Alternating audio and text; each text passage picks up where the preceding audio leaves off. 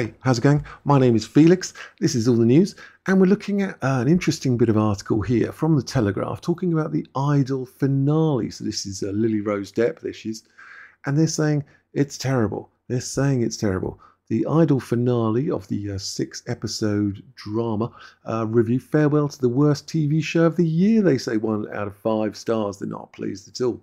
But let's have a little look. Cut short by an episode. Well, that's always a worry. HBO's disastrous music industry drama became as illogical as it was boring and sexist. I watched it. It's over here. This is Amazon. I watched it, and it's really good.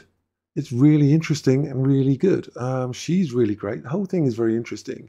So I'm a bit perturbed and confused by this definition that he's putting out there, these reviews. As we can see, I mean, there's Lily looking beautiful, Lily-rose Depp. It's looking like there won't be an encore for The Idol, the toe-curlingly naff, which means bad in British, and sexist music industry drama from pop star The Weeknd and Euphoria creator Sam Levinson. I thought it was really good. If anything, the set has been cut short, with the show mysteriously trimmed from 6 to 5 episodes, the last of which confirmed it was not only the worst TV show of the year, according to this guy, but a potential turkey for the ages. It was the dark side of the moon of terrible telly. So cringe-inducing, it's hard to imagine how it got off the drawing board. It's actually really kind of cool. Once you sort of see the layers behind it and the sort of understanding behind it, I'll show you in a minute. In a way, you have to credit the quality control. The Idol has maintained a consistent awfulness throughout.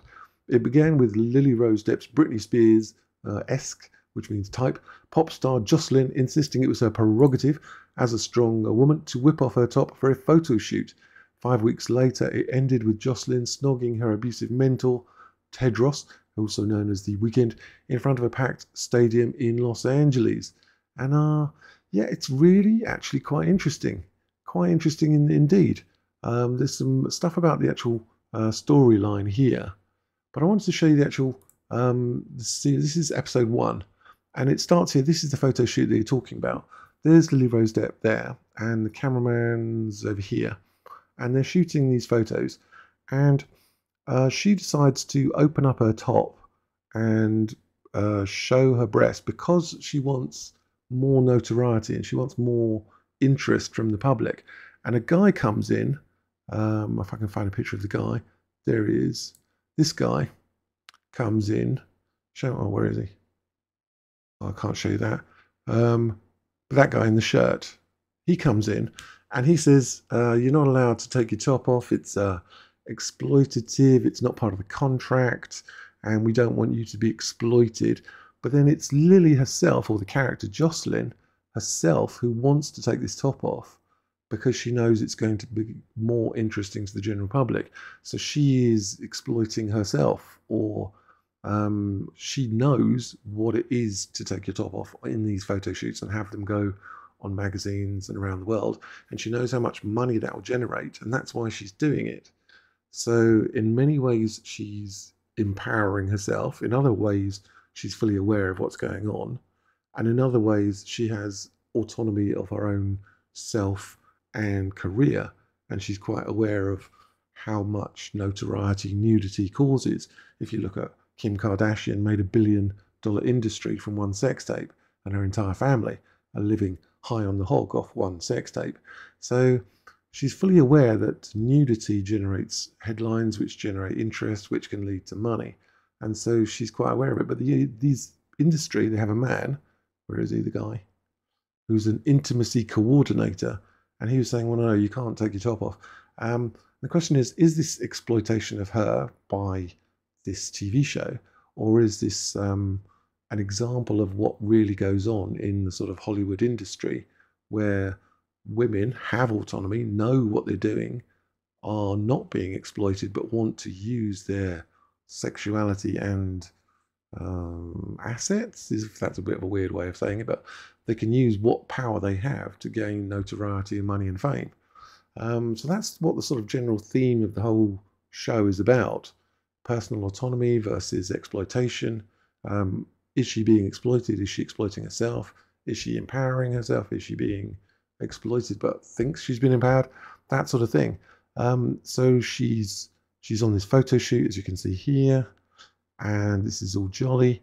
But it becomes a bit foolish at this point because this guy, the intimacy coordinator, he's interrupting this photo shoot so much that this guy, that guy, there's a better picture of him here, this guy on the right, he has him locked in a bathroom for 3 hours to avoid disrupting the set. So that comes across as a bit of a jokey, sort of farcical, non-real sort of situation, because in the real world you wouldn't lock someone in a bathroom. You just say to them, you're no longer required, please leave, or they would fire him. They wouldn't do some sort of slapstick comedy of locking him in a bathroom and paying someone to keep the door shut, which is what they actually did. This guy here, it would be kind of ludicrous. That guy's the one who blocks him.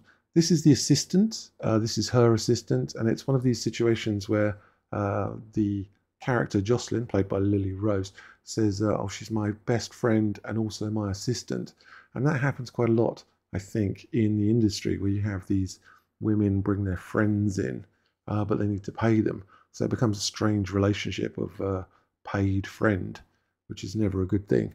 If you have to pay your friends, then something's going horribly wrong. Oh, this is when he's taking him to the bathroom to lock him in the bathroom for 3 hours, which just seems farcical. It makes it into a comedy rather than a serious sort of drama. But there you go. And so yeah, he gets this guy to lock him in the bathroom and says, right, stay there. I'll give you $3,000 to lock him in the bathroom. People don't pay thousands of pounds for people to do simple tasks. When they could have just said you're fired and leave, not pay thousands of dollars for this. Otherwise, you're thinking there's so much money floating around that £3,000 is just a token gesture for going to get a coffee or something. But anyway, so he gets locked in the bathroom, and then suddenly there's a picture of Lily, or the character of Lily, in this phone, and this is quite a strange sort of situation. So this this phone, or the picture on the phone, is of Jocelyn's character in a compromising situation, shall we say? Yeah, exactly as you imagine. And they're questioning whether it's a good thing or a bad thing, and they don't seem horrified by it, and nor does Jocelyn's character, or Lily-rose's character Jocelyn. She doesn't seem fazed by it. And I think my impression is that Jocelyn herself has organised this photo to be shared on social media for, again, the same sort of reasons. In the same way that Kim Kardashian made a fortune from a sex tape, you can make a lot of money from some of these images, especially if you are in the public eye. So very interesting sort of stuff going on, this concept of personal autonomy. Who's being exploited? Are they exploiting themselves? Is society exploiting them? These sort of questions you keep asking yourselves. So she's making a music video. These are the dancers. They're preparing in the garden. I don't know why that didn't, but you can see the small image of them. And she comes on and does her section for the dance, and this is all jolly.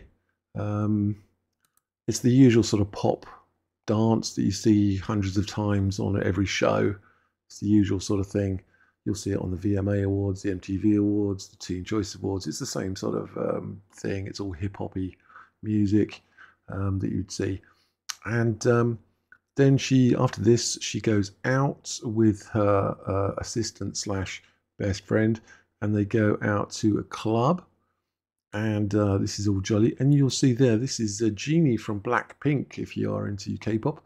Quite interesting to see a Genie coming out and doing an American TV show. And they go to a club, and they meet the Weeknd. I find his name ridiculous, but there you go. And he seems like a nice guy. And they talk about sort of, they get on well together, and they like each other, and it's all kind of sexy. And they meet up here, and it's all quite sexy and flirty, and this is all nice. And what else? You see here that this is Jocelyn's character. She likes some sort of control when she's in a sexual situation. She likes some sort of control. She likes a hand around her throat. I know quite a lot of girls who sort of like that, but that, I mean, I don't mention that spuriously because it comes up later. And then there's a chat with this journalist woman, and the journalist keeps turning off the recorder there's a little recorder on her phone, which is on her lap, and she keeps mentioning strange sort of personal things, and turning off the recorder, then mentioning personal things, then turning it back on again. And Jocelyn, Lily's character, keeps turning it on. So she keeps turning it off, she keeps turning it on.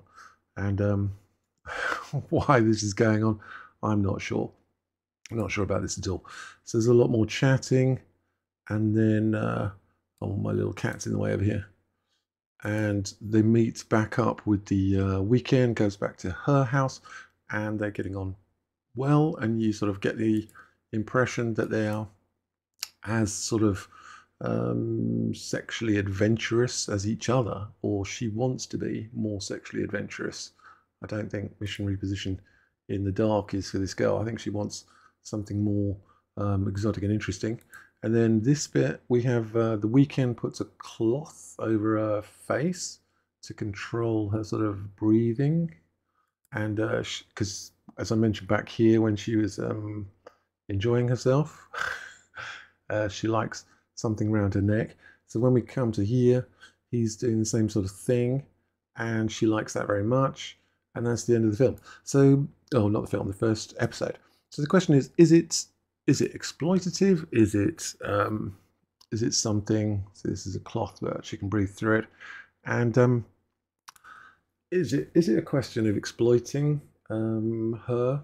By that I mean this actual TV show, or is it an expose of exploitative relationships, or is it really just letting us know that women have autonomy, make choices, and have desires, and these are what they are, and we keep treating women as people with no autonomy and no choices of their own, but yet they do, and they can choose whatever they want to choose.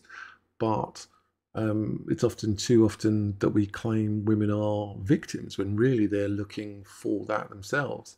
Or are they being victimized and they think they want something, but really it's being foisted upon them by society's expectations? See, all these questions were coming up in my mind. I was thinking, is this exploitation? Is this an expose of exploitation? Is it empowerment? All that I found quite interesting. So when I come back to this Telegraph article that just says it's the worst thing in the world, I'm thinking, no, it's actually very interesting. I think you have to be quite sexually open and quite sexually sort of tolerant and accepting of more abstract relationships, and then it becomes much more sensible, reasonable. Oh, I'm not sure what I'm looking for there, but yeah, I think this guy sees it as very extreme. He sees the weekends as an oversexed weirdo. Maybe, but I think maybe this guy who wrote the article, maybe he spends most of the time with the missionary position with the lights off. I don't know. I do not know. But yeah, it's not bad. It's not 1 star. It's actually quite interesting. I quite like it. I think it's fun. What fun? Yeah, I think it's fun. Fun is a weird thing because the guy getting locked in the bathroom made it comedic rather than a serious, hardcore, hard-hitting, gritty drama. It became somewhat funny at that point. I was like, you don't lock people in the bathroom for 3 hours. It's almost impossible to do that with an adult male. It's just, for 3 hours, and some guy's holding on to it with a handle on. I was like, no, come on. But yeah, I mean, really have a look at it. It's not, don't believe Ed. Don't believe old Ed. He seems like some sort of puritanical, anti-sex weirdo. If he's going to be calling people weirdos, I think he's an anti-sex weirdo who's against personal autonomy and doesn't allow women to have freedom of expression of their own sexuality and identity. But this is my personal opinion. I'm not sure. Let me know what you think. Let me know what you think. Is it personal autonomy? Is it exploitation? Who knows? Who even knows these days? All right. I'll see you guys later.